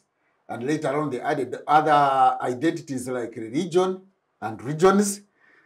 And we are an independent country formally, legally, and diplomatically. We are recognized by the UN. We have international borders recognized. And we have a government and a state machinery, the executive, the legislature, the judiciary, the civil service, the security forces, and all that. But in terms of national identity, which constitutes a nation, we are still lacking. If you read the Munster report, there was a report produced in 1961, I think, or 62. 61. Chaired by Munster. The actual title should be Uganda Relationships Commission Report. Yes. It points out the challenges of forging a national identity then, which was supposed to be addressed. And apparently we have not addressed it. I am afraid. And therefore, when we are talking about development and independence, we should also be talking about forging a nation state, a viable nation state that can organize society for all those developments you are talking about. Let me use an illustration. That is not to say that that is the only one I would have pointed out. Of a popular narrative. There is a popular narrative you find in the community in Uganda, has been around since independence. In Uganda, they say, Tubakoye. We are tired of you. So, can you imagine one community being targeted and saying, we are tired of you. So, we were at independence, we were tired of the British colonialists, the whites. And we got independence, they went. Then people were saying, Tubakoye, we are tired of Asians. And then Idi Amin expelled them. And then at some point, people were saying, we are tired of Mengo, because Mengo was asking for a separation from Uganda. These are fellow citizens, fellow Ugandans. But some other citizens saying, we are tired of you, Tubakoye. And then at some point, when Idi Amin was in power and also Obote, and they were all from northern Uganda, there was that popular narrative, Tuwakoye, meaning Northerners. The Northern question now. The Buganda question, the European question, the Indian question, now the Northern question. Now today they are saying Tuwakoye, meaning Westerners. So the Western question. Now, if we are going to continue having these questions that were raised by the Munster Commission report, and we are not resolving them, then our independence is not yet Uhuru. Is not yet. Because we are still divided along those lines of Tuwakoye. We are tired of you, and you get one region, tired of another one. One region, tired of another one. And it is captured in these public narratives, and we need to address them. So we inherited questions at independence. Questions means there are factors and issues that linger on and wait for an opportunity to explode. And they need to be reduced gradually so that we have a nation state where the software is not malfunctioning. Now, if you look at that trajectory since independence with those questions, I don't know whether the Karamaja question has been resolved. We still have the Karamaja question. We still have the Northern question, by the way. It might be latent. You might think it's not there. There is a Northern question. There is a Buganda question. If you want to know the Northern question, you look at the Bararo question. The new Bararo question now. Some people from one region and say, you go back to your home area. There is a Bunyoro question now reflected in the Bafurichi question, that some Ugandans cannot even hold the post of the chairman. That is the Bararo question. So we have got the North-South question, which is not exploded, but it will explode in the sense of economy. So you find some regions, especially Central and Western, are already in middle income status. But the North and East are not only in a faraway position, they are to some extent regressing. Regressing. So when you have a country with that question of division in terms of economy. Now, let me come to how the challenge is reflected in our governance and state system. I want to raise rhetoric questions, and Ugandans out there listening, and my fellow debaters here can look at that. Who trusts the state? Because we have an independent state, but is it trusted? Who trusts that the state or the government provides services and public goods equally? Equally between tribes, between regions, and between classes. Who trusts that if you go to a hospital, you will get equal treatment by the state? Who trusts that if you go to the land's office, you will get equal treatment, that all tribes are given equal treatment, or all economic classes are given equal treatment, that the rich and the poor, if they go to the police as a state institution, they will receive equal treatment. That different political parties are given equal treatment by the electoral commission or by the police. Or by the media. Or by the media, the public media. So once you find that feeling that there is no equal and fair treatment of Ugandans by the public institution, then you know that we have a problem. There is no trust that Parliament, for example, is going to treat citizens equally, that they are not going to give themselves hefty allowances and leave other people. Who trusts that the land's office will treat all Ugandans equally? Who trusts that the judiciary can be trusted to dispense justice fairly and equally? You name it. Talk about even NEMA, National Environmental Authority. Who trusts that NEMA does not go and evict poor people from the wetland and allow rich people? You see huge mansions in the wetland, but when a poor African goes to eke out a living by growing rice in the wetland, he's chased away. If the population doesn't feel that it is treated by a public institution, the state, that is to say, equally between classes, between regions, between religions, then you know that this independence has still question marks on it. So the way forward, how would we create a nation? Professor, just to top in there, don't you think the threat is, it would be fairly okay if the people were not trusting the state, but we are at a point where people also don't trust themselves. You spoke of public rhetoric. There's also this rhetoric. When you get a chance, you eat. So even in the general public, people have reached a point where they are demoralized to the point of also seeing them.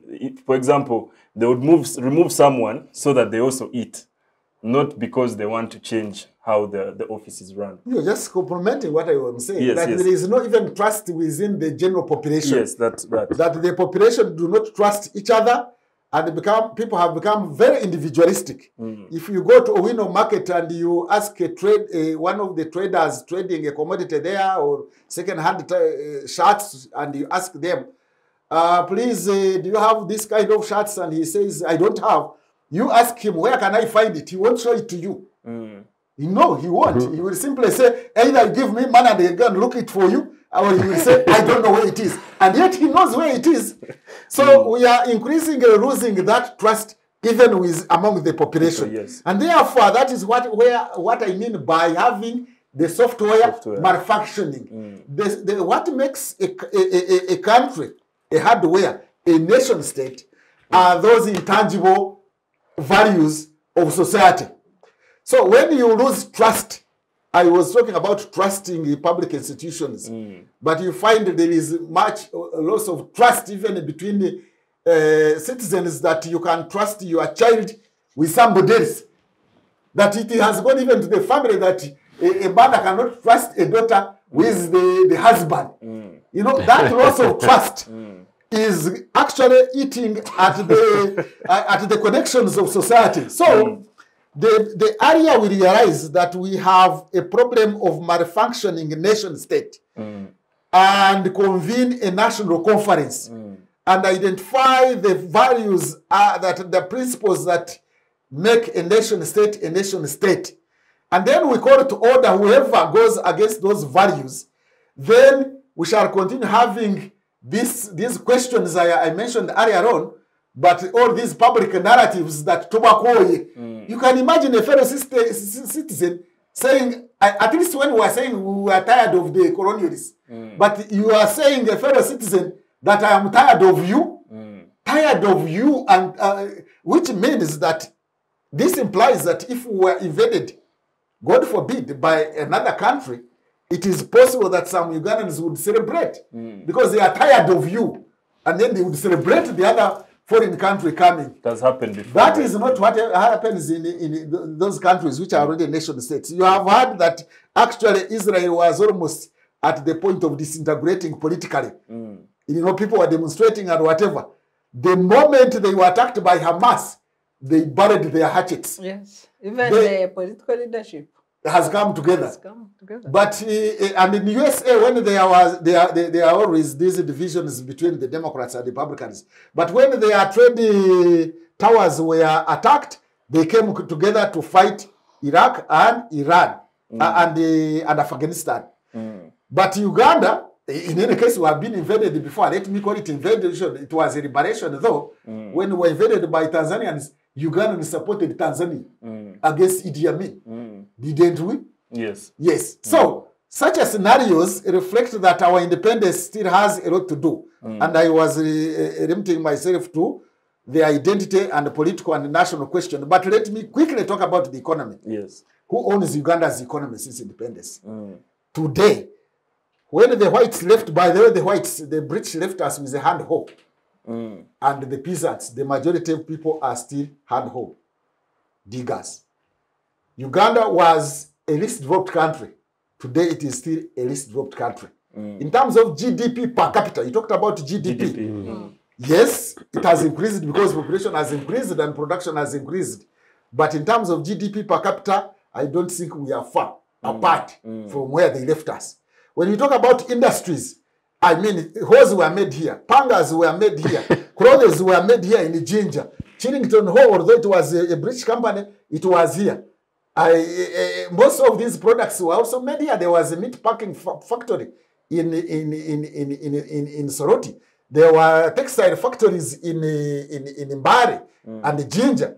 There was a starch making factory in Irina. So you cannot say there was trigger industries here around. So the industries were there. But let me put it this way because I can be misunderstood. Have we added on in terms of volume? Yes, we have. We have in terms of quantity. I am talking about quality. You may have roads which you are talking about. Yes, we have added on kilometers of roads. But has transportation improved in Uganda in general? Do we have railways, as I said? Are they functioning? Are our ports functioning in Uganda? The port systems? Is the water system, actually, the ferries, there are more ferries in the port. I don't know which port. Are they also functioning? And you can have this Tamaka road going to Guru, but what about the Maram roads going to different places? He talked about Ntungamo, where he come from. And he says, now there is a Tamaka road from here to Ntungamo, but from Ntungamo to my place, we don't have a tax, by the way. There is no public transport. Borders can go through. No tax, because the road is very, very poor. So when you look at it in totality, in terms of transportation improving qualitatively, you find that one has also not improved. But much more so, I am worried about who owns Uganda's economy. All banks in Uganda, let anybody challenge me, they are foreign owned. All banks, even Centenary, 51% shares now are foreign owned. By who? By foreigners, foreign investors. Yes. You go to the oil sector. The oil sector. Total, I don't know, Shell, which has a different name now, although it still uses Shell. All of them, and this is where money is. Who owns them? Foreign capital, including Kenyan capital around now. You go to telecommunication companies, MTN, Airtel, owned by foreigners. Those are the people, those are the commanding heights of the economy where actually money is. You go to insurance companies. Who owns insurance companies? Who owns these overhauling companies, these companies that take things abroad? You know, these which transport things abroad. They are all foreigners. Go to industries which are said to be booming. They are owned by foreigners. Construction industries are owned by foreigners. And I hope the general average people will understand what I'm talking about here. We have got a liberalized capital account. A liberalized capital account means that the policy in Uganda is that whatever you make in Uganda, you are free to expatriate it. You can take it outside. So that's why we have GDP growth without being felt in the lives of the people. Because money invested here, which captures that GDP growth, goes out again. There is hemorrhage. There is economic hemorrhage still continuing. And NRM came up with a 10-point program saying they are going to stop economic hemorrhage. But we have economic hemorrhage today, much more than even at independence, because these companies mobilize proceeds, mobilize profits here, and expatriate them without investing here. There is no bank here which is investing in Uganda. They just mobilize funds and go out. There is no telecommunication company which is investing in production in agriculture or any other sector here. It takes it outside. There is no petrol company that is investing in production here in Uganda other than building their petrol stations. It repatriates the money outside. There is no insurance company that is investing in Uganda here. So, are we independent? Independent in which sense? If we are not economically independent. Professor, just before we leave the economic question, of course, I spoke to a researcher from the Marcus Garvey Institute, and he was telling me one of the metrics to track is the gross asset value per capita, the asset value of Ugandans. And that brings up the issue around the land question. You've spoken foreigners. What about the general rural transformation? Is it throwing more Ugandans into urban poverty, or how does it connect with the general issue of economy? Part of how it connects is that we want somebody with clear statistics. I don't have them here, but in Uganda, the gap between the poor and the rich is becoming a gulf, and it is increasing.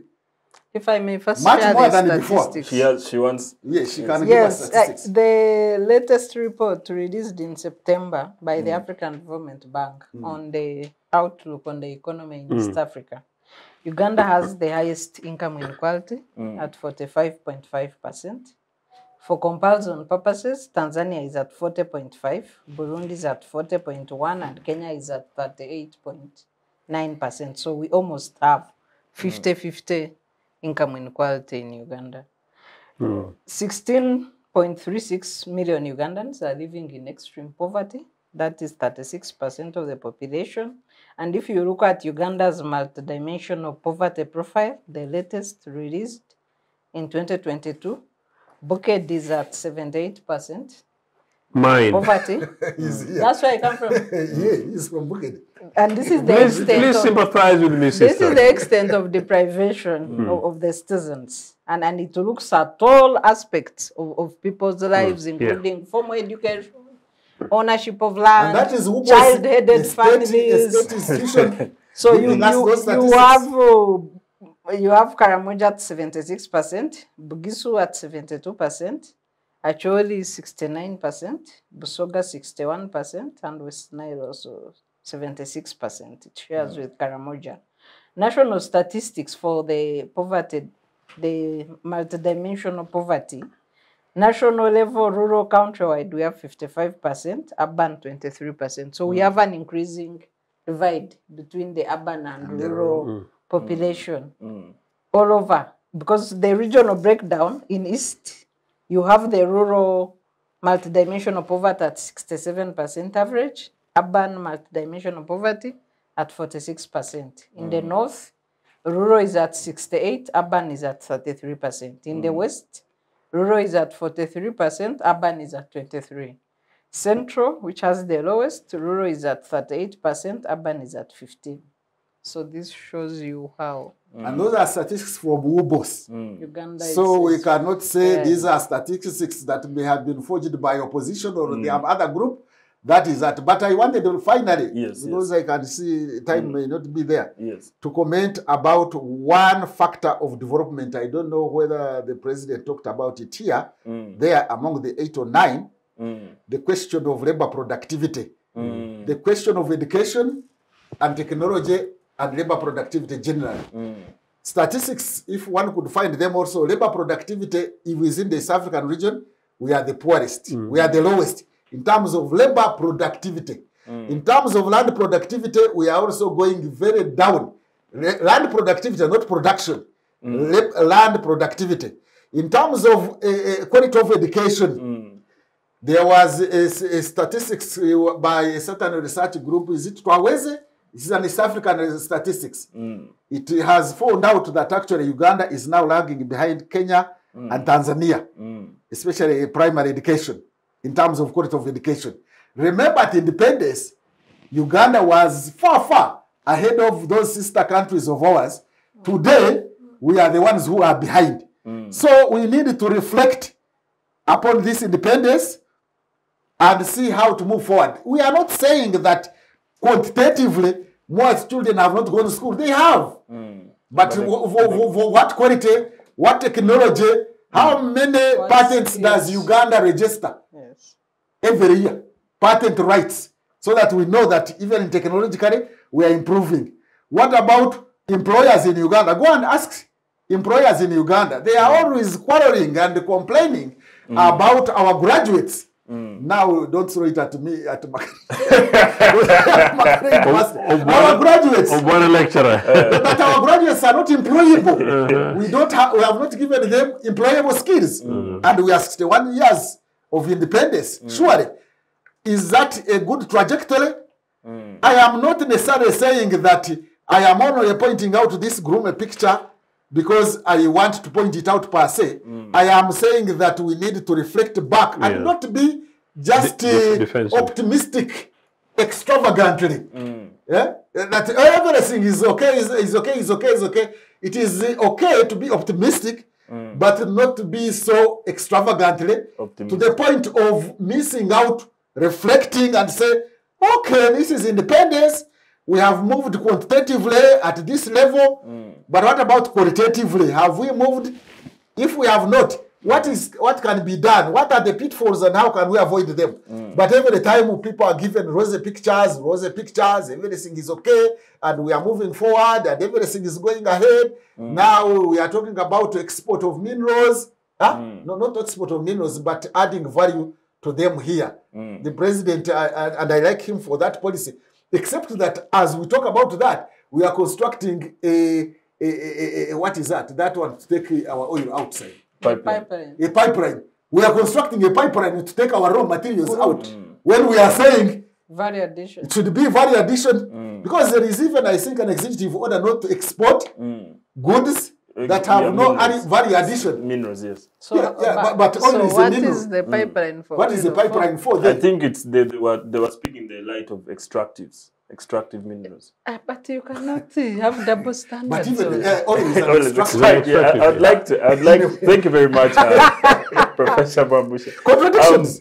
Mr. Ochieno, if Paula, which was you're sitting on his seat, if he was here, I'm sure one of the achievements that they are really proud of is the prevalent state of peace, or at least the appearance of it, which, you know, Ugandans live in peace. You can go to the shop, you can go to the bar, you can travel over the country, to the extent that we also have projected this peace to our Pan-African endeavors, you know, in Somalia and other places.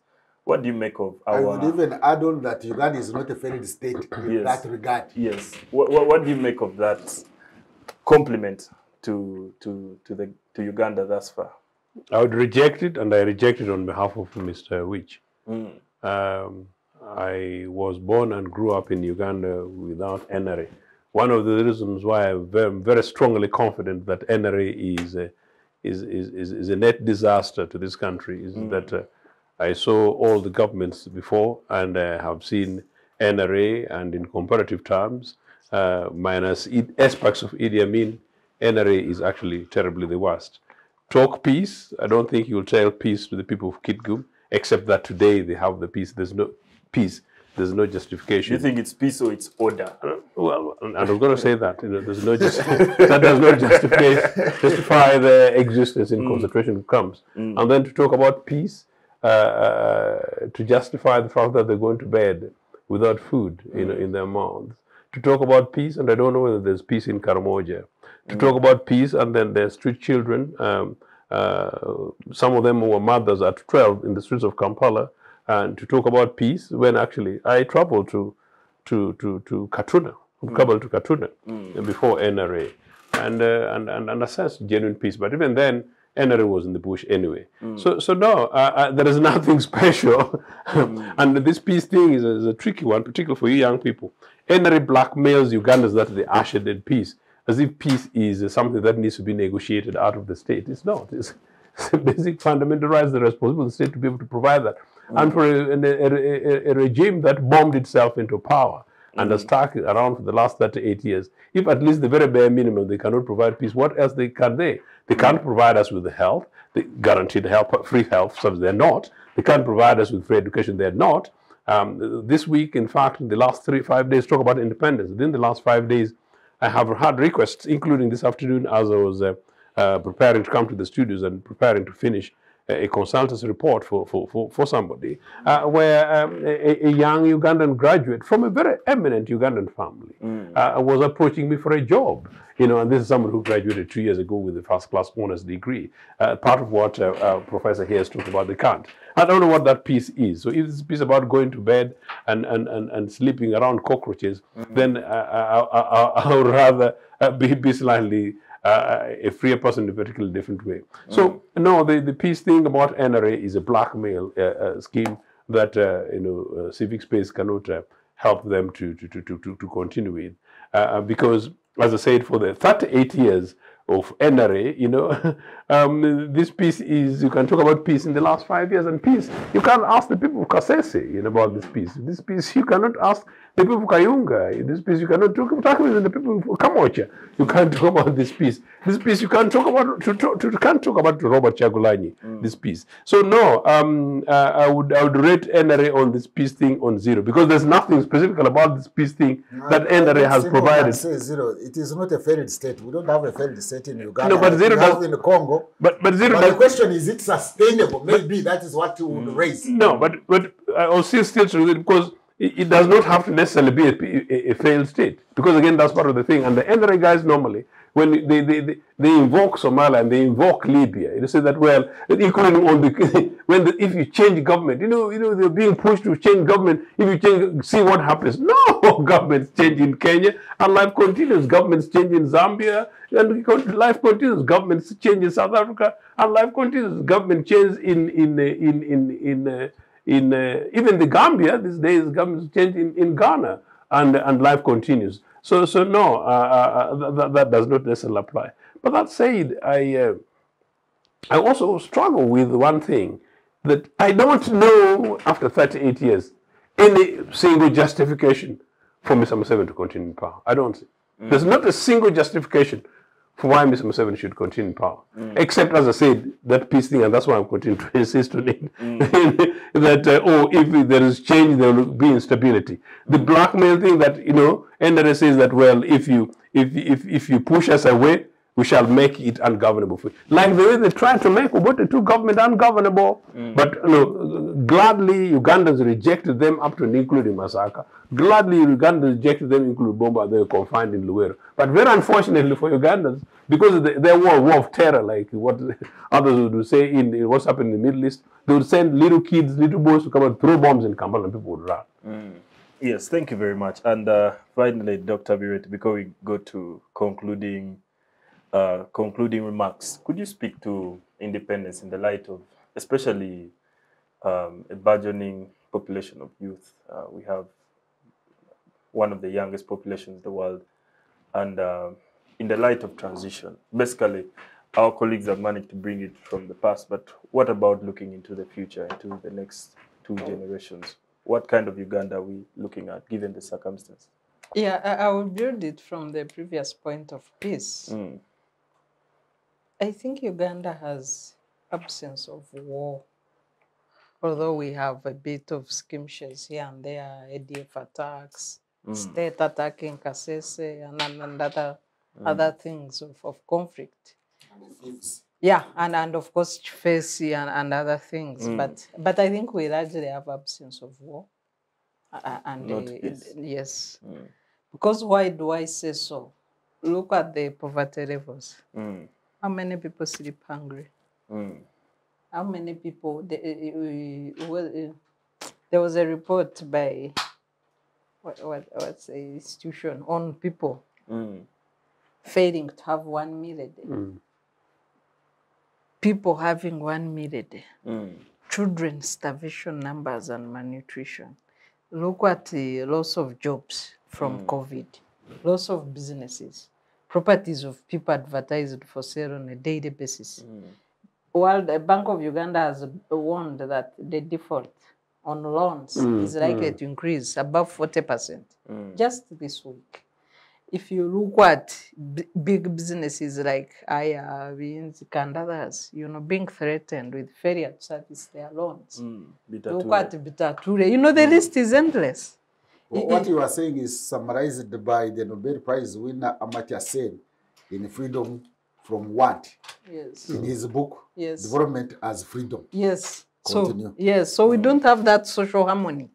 If you call it social harmony, people are unable to meet their basic needs in life. Yes. You can even refer to the increasing street children on Kampala Street. So we don't have that stability of basic needs. If you go to school-going children, a lot of people are failed to return their children, third term, to return their children to school. We need to look at P7 figures. People who have failed, that would have sat PLA, that cannot. People who should have been sitting senior for exams starting next week that cannot because of poverty. And the government cannot cushion them because education is a basic need, an equalizer for everybody regardless of your social background. You know, government can't even issue an order that it is third term, don't stop candidates from coming to school. You can withhold results later, but let them sit. Even that has not happened. So you have these challenges. Look at people failing to access medical care, basic medical care, dying of preventable diseases. 61 years of independence. We cannot even afford. We talk of, you know, structures, health center, ABC, whatever. But what is in these centers? If you don't have money, are you able to be serviced? I don't know any health center in Bushenyi where my relatives can go without money and get a service. I don't. So where are they? Where are they? We pay for every service. So if you have created health center 2, 3, 4, 5, where are these centers that do not serve the people? If you go to Mulago, how many of the services are free, by the way? Because I know one of my relatives went to the women hospital in Mulago, but we had to pay. Even with the main Mulago, you still pay most of the technology services, whatever checking, you pay. So why is it a government hospital? What is the meaning of a government hospital? So these are the things we must, you know, critique. Reflect on. Reflect on. What is the meaning of a government hospital? Is it just a structure? And why do we spend taxpayers' money in that hospital? Also to make the same taxpayers double pay for the services when they are in need. So once you don't have the questions, answers to these questions, then the issue of peace without social harmony amongst the population does not exist. I can also look at the issue of constitutional stability. It does not exist. On the eve of independence, the constitution made 28 years. When you looked at the spirit, you know, the framers of the 1995 constitution, they had the spirit of never again. Never again shall we have a president failing to retire. Never again shall we have abuse of human rights. Never again shall we have brutality. Never again shall we have failure of checks and balances. But to those who are alive, they've had to eat their words. Because all these things have happened. The constitution has been overrun by an overbearing president. And to be fair on that, I'm normally very critical about the 1995 constitution, which I call the Endary constitution. But you know, Sarah, most of the framers of the constitution alive, when you meet them individually, these guys were extremely, genuinely in ceremonial state that the revolutionary trying to create, you know, it was a watershed moment. So they were. So a huge amount of hope that was dashed. Yes. Yeah, we can also refer to the words of the late James Wapakabulo when he was sharing the constitution of making lessons with Kenya. He said, unless Ugandans disrupt themselves, this constitution should be able to take us to a modern state, a modern and developed state. So the question we need to ask then is, over the 28 years, did we choose to disrupt ourselves? Or who disrupted Ugandans? Who did? I want to point out quickly, I know that we've run out of time, the 3 key amendments, 2 of which have disabled the constitution. The first key amendment to the constitution was through a referendum, of course, which ushered in greater political freedoms through a return to multi-party politics. Positive. The second key amendment was the removal of term limits. Very negative and destructive to this country, and whoever participated in the removal of term limits to the constitution should get to a public podium and apologize to Ugandans for disrupting their progress. The third key amendment, very destructive, was the removal of age limit, which happened at gunpoint with the evasion of parliament, soldiers in the chambers, brutalizing MPs. Shameful. So in the end, the piece you're talking about, the generational, the demographic dividends, yes, you have the numbers. 78% of Ugandans are young people. But do they understand their power? In the last 2 consecutive elections, youth have been majority. In 2016, youth were above 80 million voters. In the last elections, they were above 11 million voters. But what do you have to show for it when you cannot rescue this country with your numbers?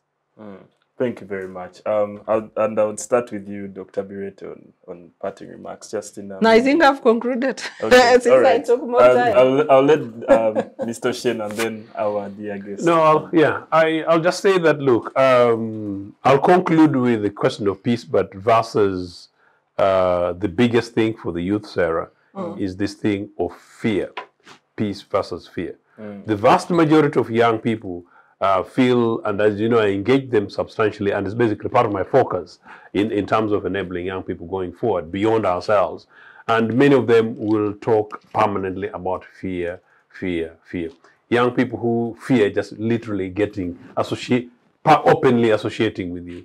Young people fearing to engage in the political process, meaning joining active political parties. Young people who simply don't feel comfortable having open conversations like this because it's political. And these are young people who are of age, relatively educated, relatively exposed, and in many cases, like Sarah was saying, feeling extremely strongly against what they see is a nation, their nation, going in a negative direction, but some of them seeking to invoke God. Like there's something doing the round saying that the Israelis use rockets, to fight for their freedom, while for us Africans, Ugandans, we are praying to the Israeli God to rescue us. So many young people are seeking to follow many of our elder retired generation who are saying now give it to God, or giving up, waiting for fate to be able to deal with. I think it's a very difficult and very terrible situation because it's actually a very dangerous situation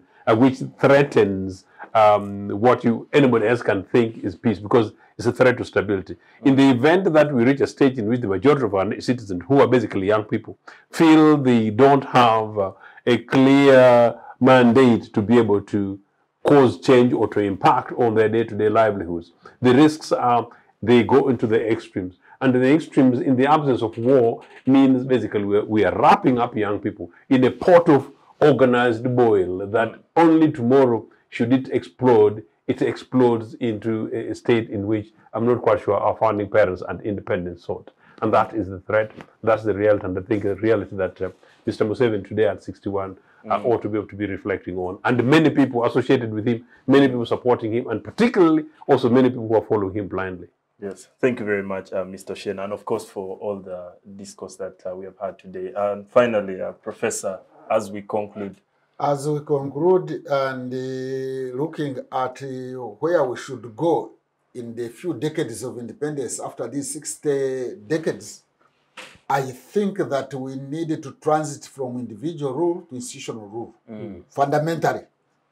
2, we need to shift from militarism, or militarism as a norm of political rule, to civil political culture. Civil political culture from militarism, because even the population seems to support militarism. But unless we shift from militarism to civil political culture, we shall still continue having a malfunctioning software, computer. And 3, we have to find a way of improving the quality of education in this country, because we are living in the knowledge age. And we cannot afford to have poor quality education behind Tanzania and Kenya, for which we are ahead. We need to have quality education, and quality education will bring about economic transformation. Yes. Thank you very much, Professor. It was such an honor, of course, having you here today. And of course, to all my panelists, thanks for the discourse and deliberations that we have had. And to our dear viewers, it has been rich. I hope you've learned a lot. Personally, I've learned so much. And my take, of course, is that we should not celebrate independence just in terms of numbers. Next year it will be 62. One day it will be 75. But, but in terms of the quality, in fact, we should be celebrating achievements, even if it's not Independence Day. That's correct. Yeah. So thank you very much for sticking with us here on Civic Space TV. Of course, make sure you share and comment and keep the discussion going. As I always say, we are all aiming at collectively at a Uganda that works for every one of us. Thank you.